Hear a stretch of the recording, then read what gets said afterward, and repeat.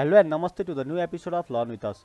आजको भिडियोमा चाहिँ मैले तपाईहरुलाई fundamental of thermodynamics and hit ट्रान्सफरको chapter 5 को एउटा न्यूमेरिकल लिएर आएको छु र न्यूमेरिकल तपाईको स्क्रिनमा देखाइएको छ। यो क्वेशनमा एउटा पिस्टन सिलिन्डर दिएको छ जसमा चाहिँ 1.5 केजी अफ वाटर यसले कन्टेन गरेको छ। जब वाटरको कुरा आउँछ तब हामीले टु फेज मिक्सरको काम गर्नुपर्छ, स्याचुरेसन टेबलहरु हेर्नुपर्छ भन्ने कुरा थाहा भयो।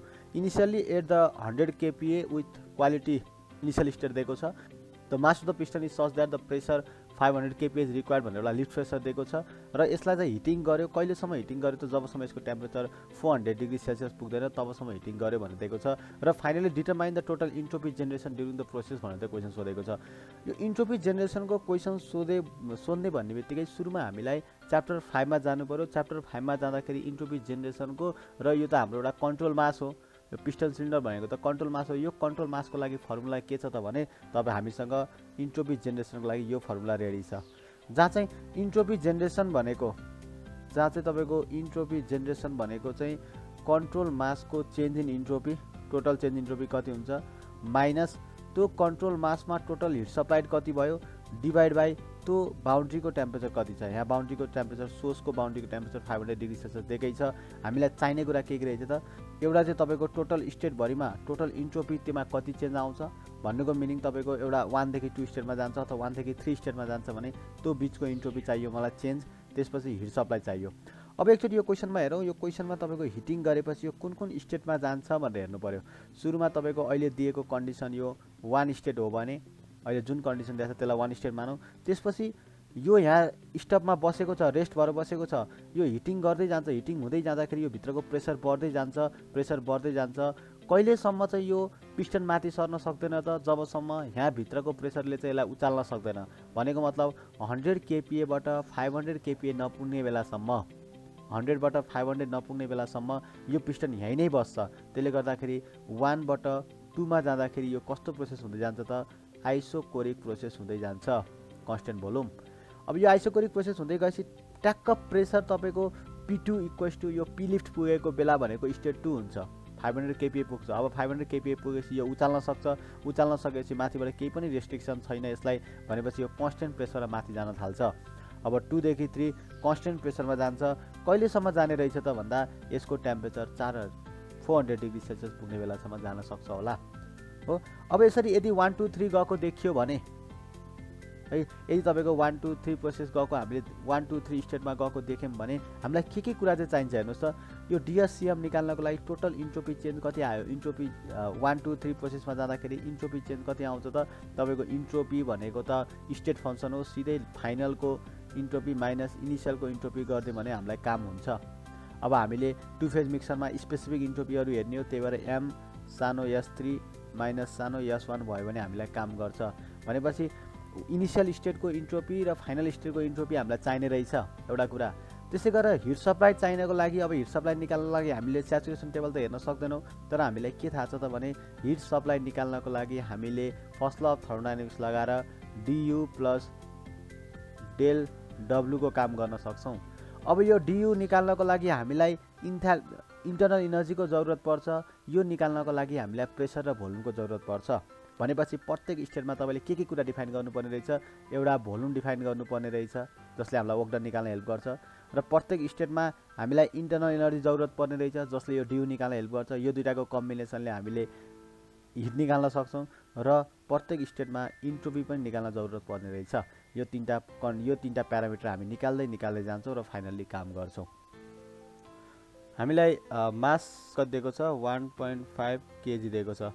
अब स्टेट 1 बाट डिफाइन गर्दै जाउँ। मलाई के चाहिने रहेछ त इन्टरनल इनर्जी चाहिन्छ, स्पेसिफिक भोल्युम चाहिन्छ, इन्ट्रोपी चाहिन्छ है। अब यो इन्टरनल इनर्जी चाहिँ तपाईको इनिशियल र फाइनलको मात्र भए मलाई पुग्छ। यो पनि इनिशियल र फाइनलको मात्र भए पुग्छ। यो भोल्युम चाहिँ सबै ठाउँको निकाले राम्रो भइहाल्यो है त। ल त्यसरी नै काम गरौँ। अब स्टेट 1 मा डिफाइन गर्दाखेरि स्टेट 1 मा दिएछ हामीलाई इनिशियली 100 kPa मा छ अरे। प्रेसर इक्वल्स टु 100 kPa दिएको छ। क्वालिटी दिएको छ x इक्वल्स टु 0.1। अब क्वालिटी दिने बित्तिकै यो के भयो मेरो 2 फेज मिक्सर भयो।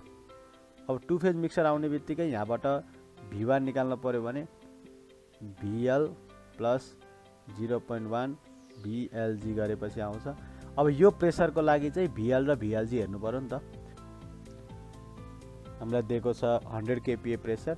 100 kPa प्रेसरको लागि तपाईले VL र VLG हेर्नु पर्यो भने VL 0.00104 मिटर क्युब पर केजी आयो, VLG 1.693 आयो। अब त्यसलाई लर त्यहाँ हाल्दिनुस्।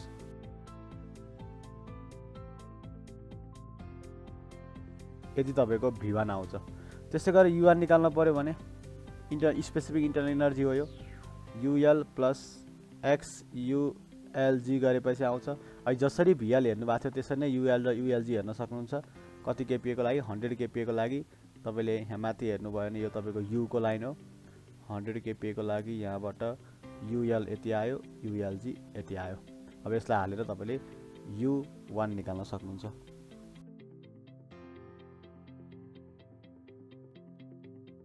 किलोजुल पर केजी चाहिँ यसको युनिट भयो।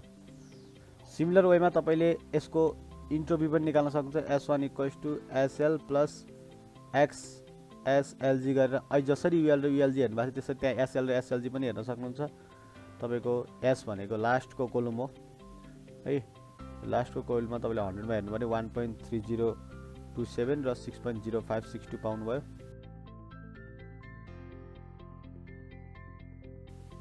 यति भएपछि तपाईलाई स्टेट 1 डिफाइन भयो। अब स्टेट 2 मा जानु पर्यो। स्टेट 2 भनेको कतिखेरको त भने सुरुमा तपाईको स्टेट 1 बाट स्टेट 2 मा यो आइसोकोरिक प्रोसेस हुँदै जान्छ र कतिखेर चाहिँ स्टेट 2 पुग्छ त जब यसको प्रेसर चाहिँ 100 kPa बाट बढ्दै बढ्दै यसको लिफ्ट प्रेसर 500 kPa नपुग्ने बेलासम्म। भनेपछि P2 कति भयो 500 kPa भयो। तपाईको आइसोकोरिक प्रोसेसबाट आइरहेछ भनेपछि V2 कति भयो V2 = V1 भयो, जुन चाहिँ माथि नै तपाईले निकाल्नु भएको छ 0.170373 मिटर क्युब पर केजी भयो। अब यो दुईटा कन्डिसनबाट चाहिँ यो कुन स्टेटमा पर्यो हेर्न मिल्छ। त्यसको लागि के गर्ने त 500 kPa मा चाहिँ VL र VG कति कति छ निकाल्नुस्।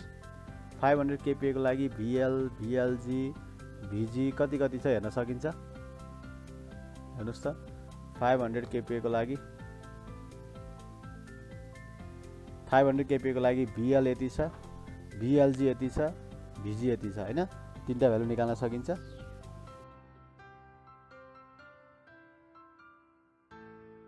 अब यति आइसकेपछि यहाँ देखाएको V1 जुन छ त्यो भनेको चाहिँ VL भन्दा ठुलो छ, VG भन्दा सानो छ। यो V2 जुन आएको छ त्यो V2 भनेको चाहिँ VL भन्दा ठुलो र VG भन्दा सानो आएपछि फेरि पनि तपाईको कहाँ पर्यो त 2 फेज मिक्सरमै पर्ने रहेछ है। अब यहाँबाट चाहिँ 2 फेज मिक्सरमा पर्यो भनेर X निकाल्न सकिन्छ। X बाट तपाईलाई S2 पनि निकाल्न सक्नुहुन्छ, S2 बाट U2 पनि निकाल्न सक्नुहुन्छ। तर यो क्वेशनमा हामीलाई यो निकालिराख्नु जरुरत चाहिँ पर्दैन। चाहियो भने तपाईले निकाल्न सक्नुहुन्छ। अब X निकाल्नलाई तपाईले के गर्न सक्नुहुन्छ V2 - VL / VLG गरेपछि X आइहाल्छ। त्यो X लाई युज गरेर S2 र U2 निकाल्न सक्नुहुन्छ। यहाँ चाहिँ त्यस्तो जरुरत पर्दैन है। त्यही भएर मैले यसलाई स्किप गरे। अब तपाईले के हेर्न सक्नुहुन्छ भने यहाँनिर चाहिँ T2 मेरो कति आयो। T2 भनेको T स्याचुरेसन हो। 2 फेज मिक्सर भएपछि स्याचुरेसन कसको लागि 500 kPa को लागि हो। 500 kPa को लागि T स्याचुरेसन हेर्नु भयो भने तपाईले 151.87 डिग्री सेल्सियस पाउनुहुन्छ। अब हामीलाई फाइनल टेम्परेचर त 400 डिग्री सेल्सियस पुर्याउनु पर्ने छ भनेपछि अझै हिटिङ जरुरत छ नि त। अबको फर्दर हिटिङ चाहिँ since T2 is less than 400 degree Celsius further heating is required. Further heating is required that occurs in isobaric process मा जान्छ। अब फर्दर हिटिङ है त। अब आइसोबेरिक प्रोसेसमा म यहाँबाट जाने हो। यसरी आइसोबेरिक प्रोसेस हुँदै तल आए। आइसोबेरिक हुँदै आएपछि P3 मेरो कति हुने भयो 500 kPa नै हुने भयो। स्टेट 3 मा आउँदाखेरि त्यसपछि तपाईको T3 चाहिँ कति हुने भयो 400 डिग्री सेल्सियस हुने भयो। अब यो दुईटाबाट यसको स्टेट कहाँ पर्यो भनेर पत्ता लगाउन सकिन्छ सुरुमा। अब कुन स्टेटमा पर्छ भनेर थाहा पाउनको लागि यो 500 kPa मा T स्याचुरेसन कति हो हामीले निकालेको छ 151.87 डिग्री सेल्सियस हो भने यो T3 चाहिँ T स्याचुरेसन भन्दा बढी भइसकेपछि हाम्रो यो कहाँ पर्यो त कहाँ पर्यो डाइरेक्टली हामीले चाहिँ सुपर हिटेडमा पर्यो भन्न पायौं। अब सुपर हिटेडको टेबल हेरेर तपाईले चाहिँ बाँकी रहेको प्रोपर्टिजहरु निकाल्नु पर्यो। सुपर हिटेडमा पर्यो। अब बाँकी रहेको प्रोपर्टी हामीलाई के चाहिन्छ, एउटा U3 निकाल्नु पर्ने छ, V3 निकाल्नु पर्ने छ, S3 निकाल्नु पर्ने छ, तीनटा कुरा निकाल्नु पर्ने छ। अब टेबल हेरौँ, टेबल हेऱ्यो भने मैले के पाउँछु भने यो 400 डिग्री सेल्सियस खोज्दै हुन्छ भने 500 kPa टेबलमा पाउनुहुन्न। तपाईँले 400 kPa को टेबल पाउनुहुन्छ एउटा, अनि एउटा 600 kPa को टेबल पाउनुहुन्छ है। अब त्यो टेबलको हेल्प लिएर चाहिँ हामीले 500 kPa को लागि निकाल्नुपर्छ। जस्तै टेबल हेरौँ एकचोटि, म सुपर हिटेडमा गएँ भने मैले 400 kPa को लागि 400 डिग्री सेल्सियस हेर्न सक्छु। 400 kPa को लागि 400 डिग्री सेल्सियस हेर्न सक्छु, जहाँ मेरो V आउँछ, U आउँछ, H आउँछ। त्यसपछि 600 kPa को लागि पनि 400 डिग्री सेल्सियसको भ्यालु हेर्न सक्छु। अब यसको हेल्पले चाहिँ मैले इन्टरपोलेसन गरेर 500 kPa को लागि चाहिँ निकाल्नुपर्छ है। त्यो टेबल गरौँ, यहाँ हेरौँ, यो मैले अब डाटा के लेख्छु, यो प्रेसर र यो टेम्परेचर मिलाएर यो V को भ्यालु, यो U को भ्यालु र यो S को भ्यालु लेख्छु। त्यसपछि यो प्रेसर र यो टेम्परेचर मिलाएर चाहिँ यो V को भ्यालु, यो U को भ्यालु र यो S को भ्यालु चाहिँ अब यहाँ टेबलमा ट्याबुलेट गर्छु है त।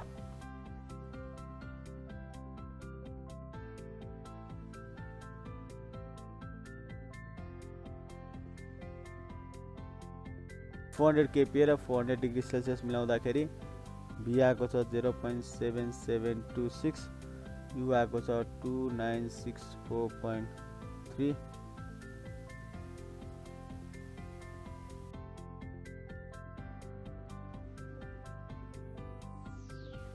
ल यो दुईटा चाहिँ हामीले टेबलबाट हेर्यौँ। अब हामीलाई चाहिएको चाहिँ वास्तवमा कसको लागि हो, 500 kPa को लागि 400 डिग्री सेल्सियसमै V3 कति हुन्छ निकाल्नु पर्ने छ, U3 कति हुन्छ निकाल्नु पर्ने छ र S3 कति हुन्छ निकाल्नु पर्ने छ। अब हामीले इन्टरपोलेसन पनि गर्न सिक्छौँ।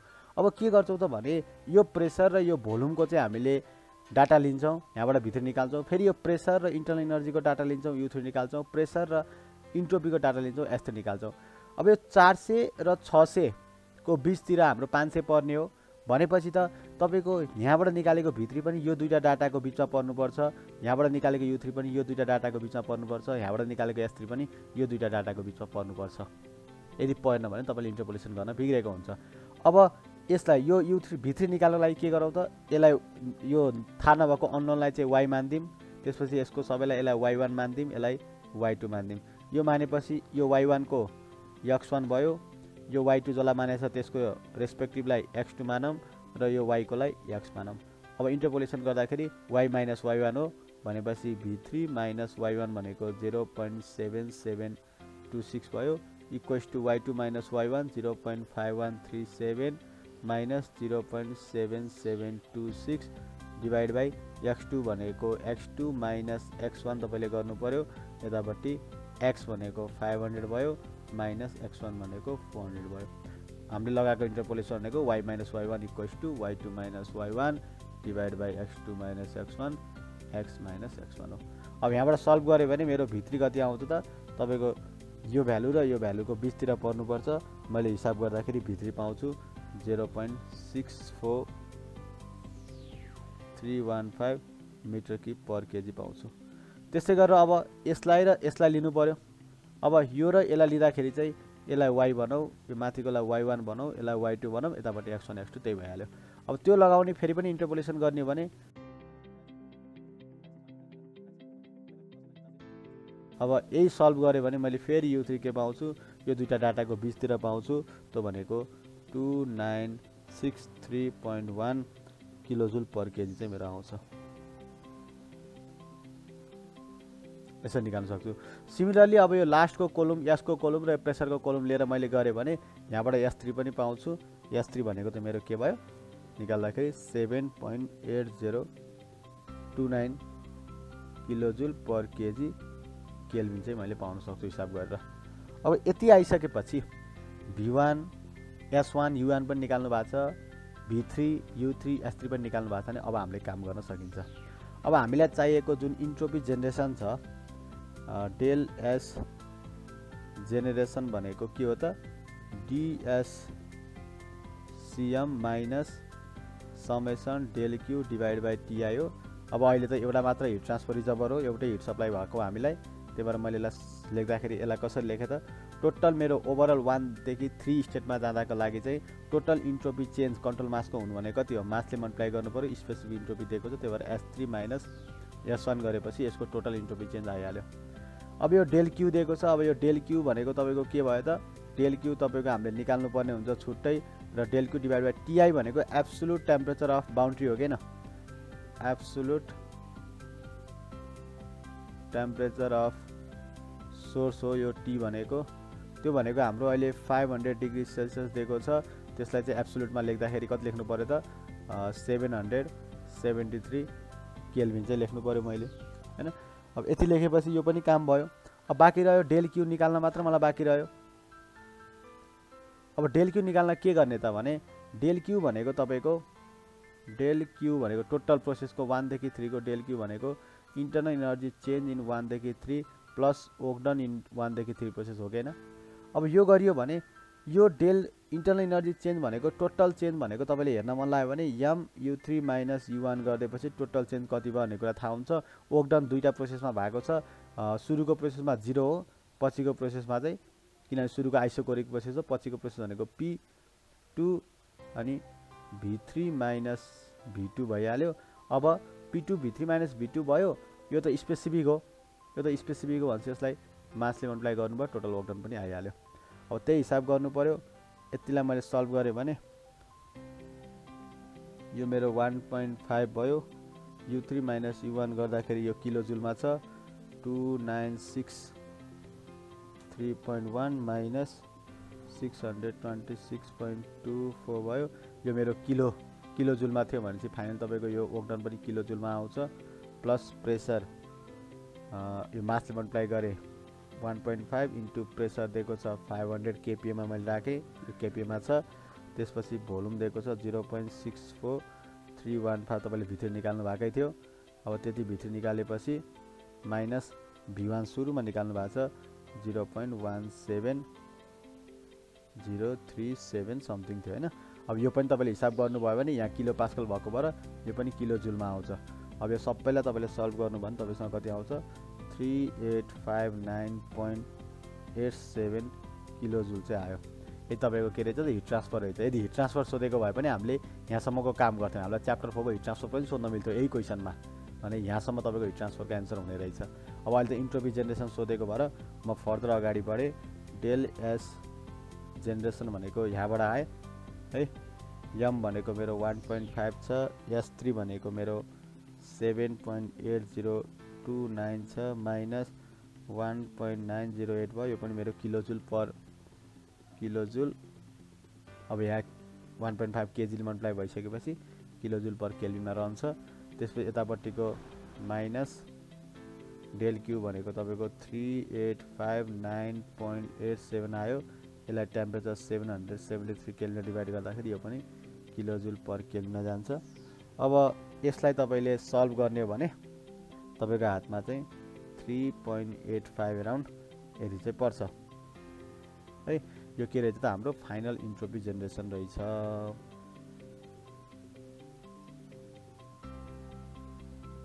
यो मेरो के रहेछ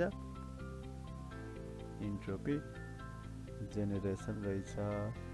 अब यहाँ हेरौँ यो यहाँबाट 3टा क्वेशनमा आउन मिल्छ है। यहाँबाट 3टा क्वेशनमा आउन मिल्छ।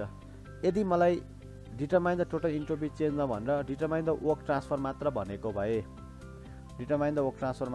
भए भोल्युम मात्र निकाले हुन्थ्यो। यहाँ यो इन्टरनल एनर्जी इन्ट्रोपी सबै निकालिराख्नु पर्दैन भोल्युम मात्र निकालेर यो काम गरे हुन्थ्यो W13 मा यो लेखेपछि हुन्थ्यो। यदि मलाई यो च्याप्टर 3 को क्वेशन हुन्थ्यो। यदि मलाई यहाँ चाहिँ डिटरमाइन द हिट ट्रान्सफर सोधेको च्याप्टर 4 को क्वेशन हुन्थ्यो मैले इन्ट्रोपी चाहिँ निकालिराख्नु पर्थेन इन्टरनल एनर्जी र भोल्युम निकाल्दै अगाडि बढ्थेँ र फाइनल्ली तपाईको चाहिँ यो डेल क्यू यो जुन निकालेछौँ यो निकालेको पोर्सन देखाउँथ्यौँ त्यहाँबाट हिट ट्रान्सफर आइहाल्थ्यो।